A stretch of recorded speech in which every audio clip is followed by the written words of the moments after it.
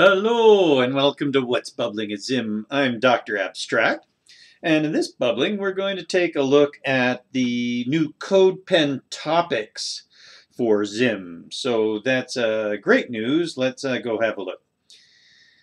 So we'll go to the ZIM site now at zimjs.com, and we will go to, let's see, under the About section, I guess, or any of the pages have the social media there. There's the CodePen icon, right like that. We'll press that, and that takes us into the ZIM CodePen. But then under on everybody's CodePen over here on the left, there's Picks, Popular, Following, and Topics right there. So we go into Topics, and here are the CodePen topics: React, Vue, D3, and there's ZIM. So that's most excellent. We've also got GreenSock, ZDog, and SAS, and a bunch of other ones. So we press on ZIM, like so. And it comes into the ZIM intro, coding creativity with Canvas. And that's the four little ones that are also on the intro in ZIM. That's what we've shown first.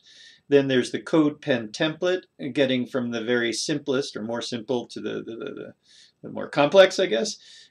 Dragging a circle, there's blobs, there's transform, various registration points, positioning objects.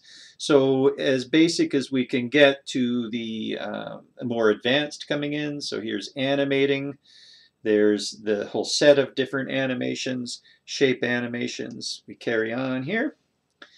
These are all live previews, but they only last a certain amount of time, and that's why as we scroll down we don't see them all. But here's animating on a path, dragging on a path, gesture, so pinch, rotate, and pan.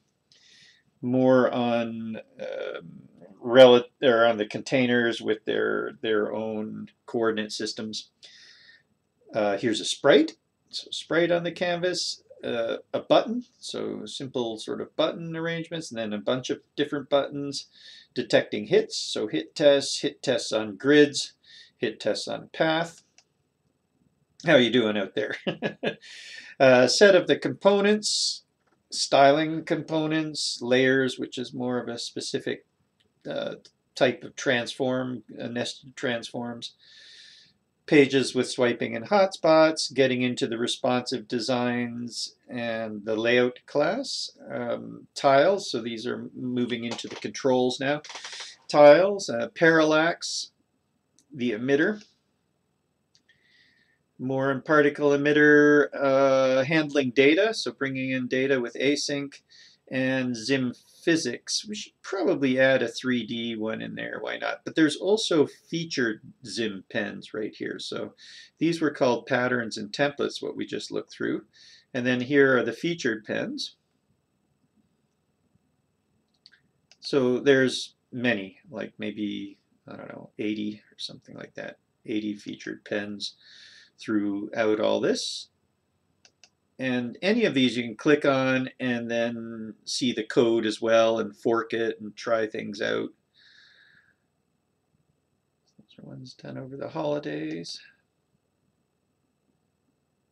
See, one thing, as you do scroll on through all these, we did have a comment saying, and we addressed that comment, which was nice, saying, you know, why are we using ZIM? Why not use jQuery UI or something like that, or HTML? I just want you to think, as you go through these things, like, could we make something like this with jQuery UI? I mean, I don't think so. I'm dragging that along a path. We're zapping little asteroids. It seems it just seems more free. I mean, there's some things around the edges that we could, but it's never the best thing to have two different systems for interfaces. It's harder to embed interactivity. You can only interact with either this one or this one if this was HTML, and so there's just issues on that kind of thing. So just have a think and look at all of the different types of things that we're making on the canvas. We didn't even finish all of them, and say, you know, would that be easy to make in traditional HTML? And I think the answer is no for most of them. There are some things that we're doing where we're comparing, and there's a lot of comparisons in the featured pens here. 35% the size of Pixie, but we also do compare some to HTML. I don't know where they are, I guess later on. And I'm not, or we're not, trying to do traditional websites here in ZIM, but if a traditional website, a case in point was one of these ones, I don't even know if we put it in because it was very much a traditional website.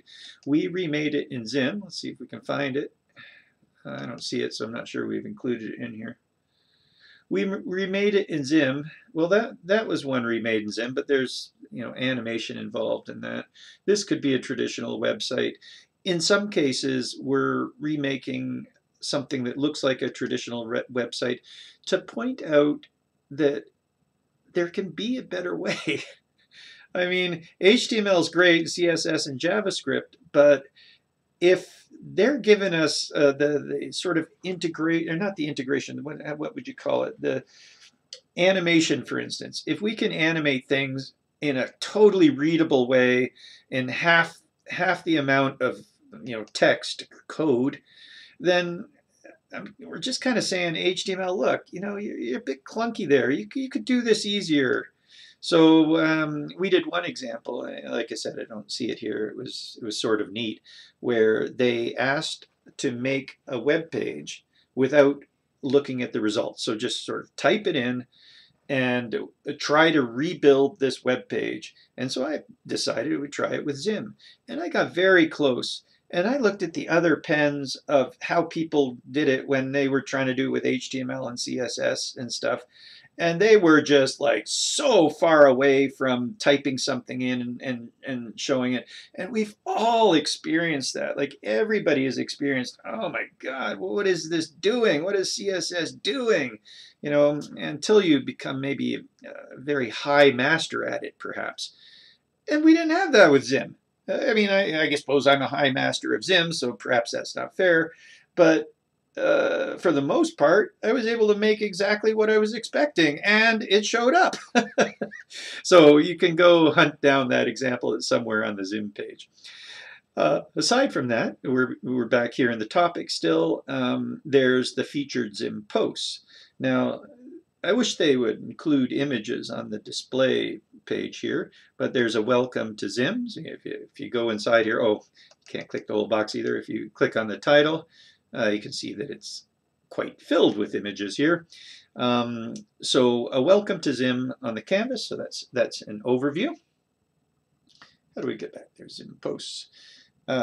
Here's learning and teaching with ZIM on the canvas. So it talks about ZIM School and also learning through CodePen. Here's ZIM features for the canvas. So there's a couple ones for ZIM features where we go through and talk about them, the components and the animation, different collections. So the posts are excellent to read as well. And there was another one that was called Goodies or something like that. Let's just see. Treats, that's it. So that's features. Here's ZIM Treats, which talks about the ZIM Duo technique for parameters regularly. Here's regular parameters. And then ones with the configuration objects. That's just wonderful to work with things like that. The chaining that we're doing, the short chainables, the ZIM V values to introduce the pix dynamic parameters. We've got style on the canvas, so there you go. ZIM namespace if you need it, but you don't have to have it. This thing called ZIM-on, which allows you to store any ZIM objects as strings and therefore in local storage or something like that, etc., etc. That was just sort of extra treats. There's also things like single drag and drops, multiple hit tests, easy, all the stuff. There's a whole bunch of stuff that it's pretty easy in ZIM. So those are treats beyond the easy even. What else is in the, I think we've gone off, we're now in the post specifically. The ZIM philosophy as well, you might want to take a read over that. So what we're trying to do here and hopefully buy into that as well. And there's more as well. We'll go back to topics here, hit ZIM. There's also pens. If you do make a pen, then put your put ZIM.js as a topic and stuff like that. You can see if other people are making things with ZIM as well. Most of it's us or this guy Dan Zen. Who is that guy? That's nice. There's Zinkel at 6,000 views and 145 likes. Right, so that's ZIM, pens, project, post, collections. Where am I now? Well, anyway, back to topics. So now we sort of leave topics easily. But there is also up here on the top the official website. But if if you've seen ZIM before, you probably know where that is. A link to documentations, the tutorials, which is the Learn section in ZIM on GitHub. If you've got GitHub, come on over and give us a star. We don't really push GitHub all that much. We don't work there a lot. We do keep all the ZIMs up to date on there. It's a good repository. But in terms of support and things like that, we're mostly doing we're very, very busy through Slack. So you come to zimjs.com/Slack. So that's an overview. ZIM themselves have, if we're full screen, has ZimJS on CodePen, and here are all of the ZIM pens themselves. If you need to see them all, you can hit View Pens. We just launched a pretty cool one, a 3D photo gallery, which is not just ZIM, but 3JS. So this was for a CodePen challenge. CodePen has these challenges, and this one was for a photo gallery. So can you guess what's going to happen? Different photo. Neat, huh? And there's Dr. Abstract himself, or you could click the things down here and go to the different pictures of Dr. Abstract partying. Clubbing and partying. Neat, huh? So this is 3JS embedded in ZIM, so we can use the swiper on it and the indicator.